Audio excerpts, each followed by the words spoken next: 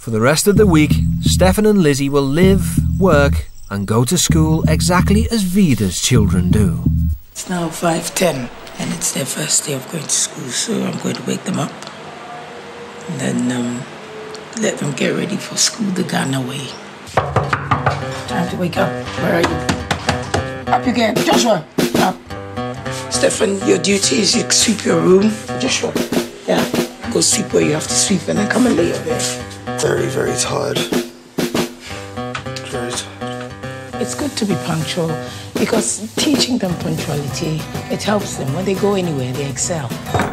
On a typical day, Vida's children will do at least 1 hour's housework before school. By the end of their stay, Vida wants the routine to be second nature to Lizzie and Stefan. You know, and this is how we do it here.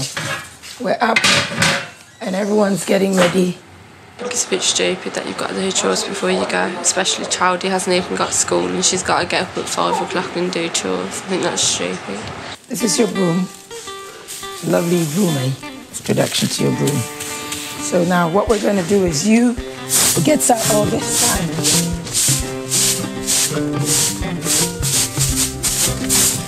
And I do out here, all out here by myself.